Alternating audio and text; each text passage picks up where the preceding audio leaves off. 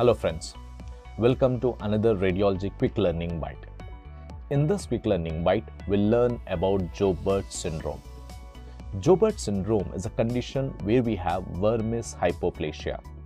And because of the vermis hypoplasia, the superior cerebellar peduncles will appear elongated. So elongated superior cerebellar peduncles along with the interpeduncular fossa of the midbrain gives the appearance of a molar tooth.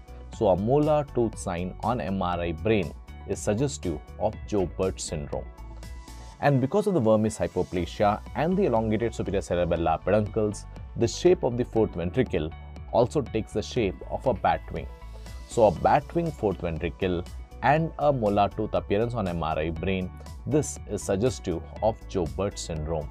Do remember, Joubert syndrome is vermis hypoplasia. So for more such regular updates and quick learning bytes, subscribe